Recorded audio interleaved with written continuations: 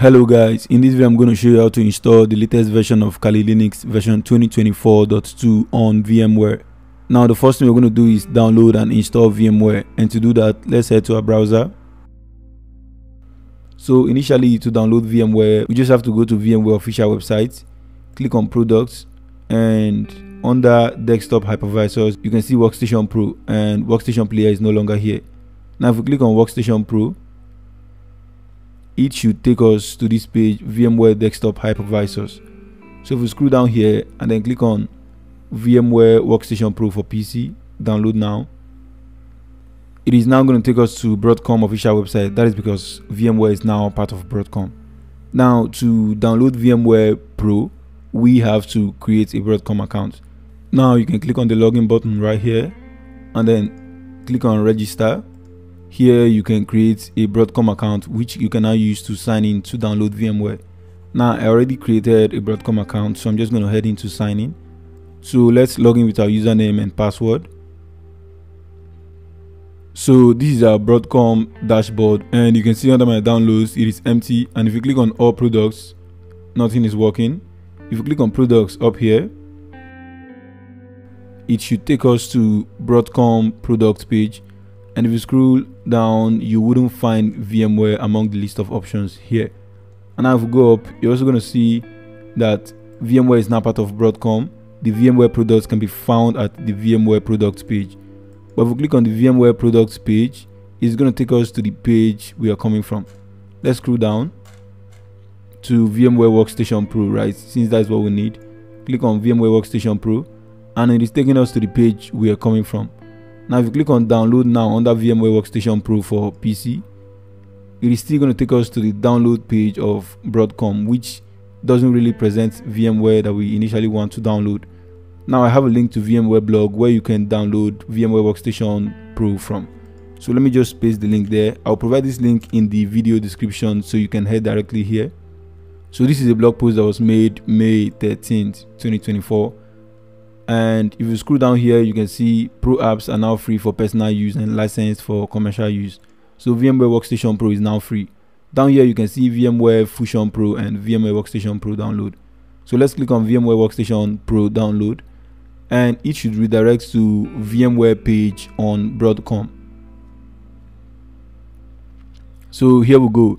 This is VMware Workstation Pro for Windows, Mac OS and Linux. Now make sure to select Workstation Pro for personal use. If you go with the Workstation Pro for Windows, it is going to require you have a license, since this is not the personal use version. So let's click on the VMware Workstation Pro for personal use and select the version you want to download. This is the latest version at the moment, so you can go with whichever version you want, and then click on I agree to terms and conditions right here. I agree. Now you can click on the download button by the side here, and it should start downloading VMware Workstation Pro.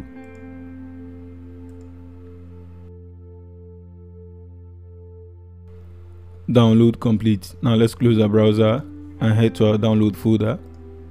So this is VMware Workstation Pro we just downloaded. Now let's double click to run.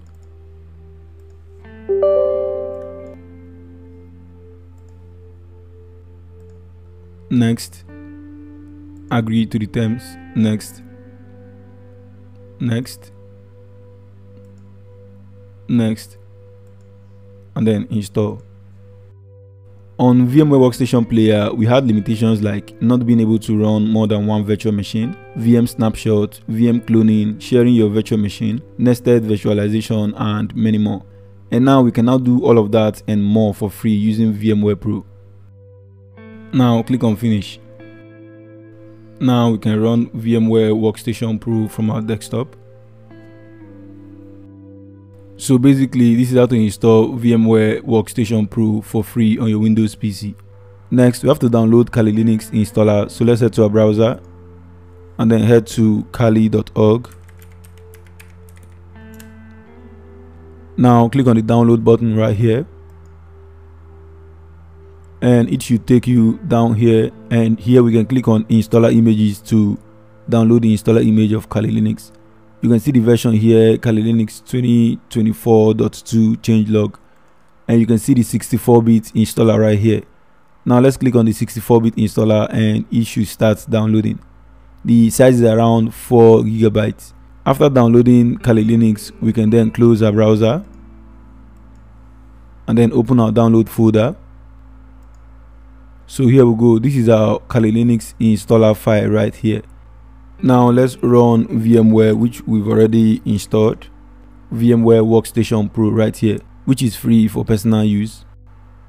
Now we can click on create a new virtual machine and then set the type to typical. Next, set the installer disk image file, click on browse and then locate your download folder and select our Kali Linux installer file.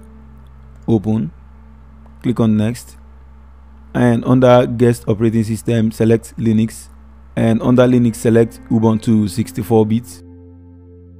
Next, and then give this virtual machine a name.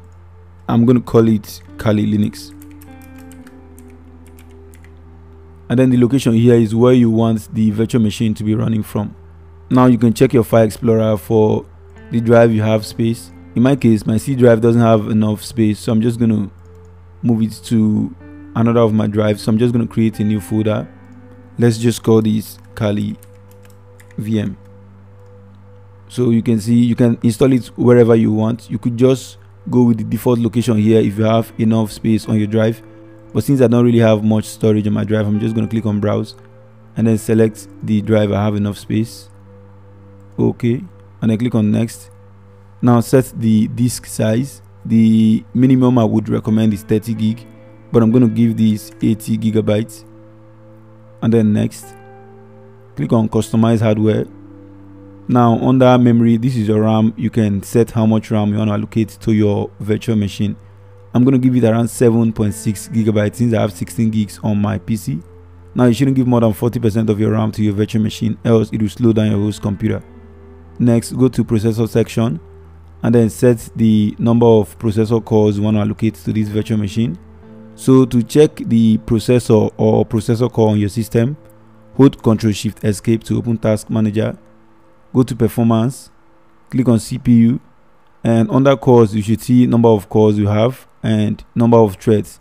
So the sockets right here is the processor. We have just one socket with one processor and it has 4 cores and 8 threads.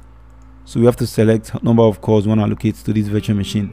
So I'm going to give it to, since I have 4 cores, you shouldn't allocate more than 50% to your virtual machine as well. Now we can click on close, click on finish, and we can click on power on this virtual machine to begin the installation. First, we are going with graphical install, so hit enter. Next, select a language for the installation. I'm just going to go with English and then continue. Also set your country or region and then continue. Set your keyboard layout, continue.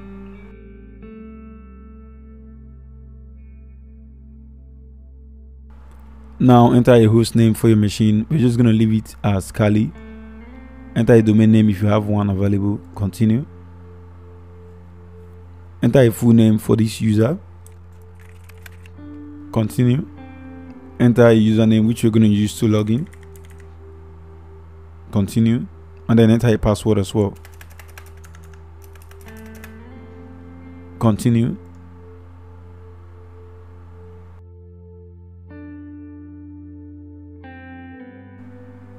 Now select your time zone and then continue. Now we're going to go with guided partitioning, which is going to use the entire disk we allocated earlier. So just click on continue, and then you can see the drive right here around 86 gig. Continue. All files in one partition, that's recommended, continue. Finish partitioning and write changes to disk. So it's going to create a primary partition with around 85 gig and a logical swap partition with around 1 gig. So select finish partitioning and write changes to disk, continue. Select yes to agree and write changes to disk, continue.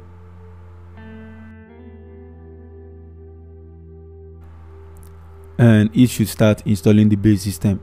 Now this should take a couple of minutes before it prompts you to select a desktop environment. This video is sponsored by Vapex.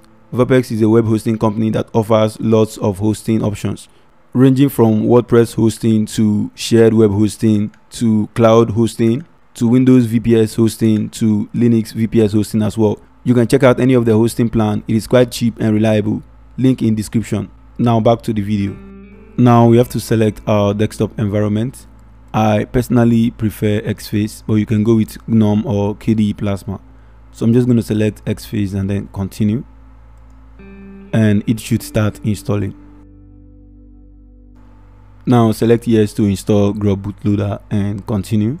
Select the destination right here, dev SDA, continue, and it should install the Grub bootloader. Restart the VM after the installation,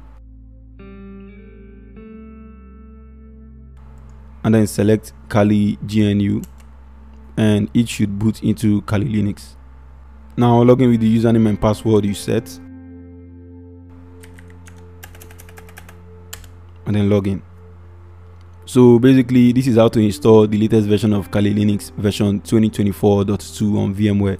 You can see the tools and everything else is showing. You can even go to about Xphase and you should see details about your Kali Linux machine, like the processor, AMD Ryzen 5, and then our memory right here, which is our RAM.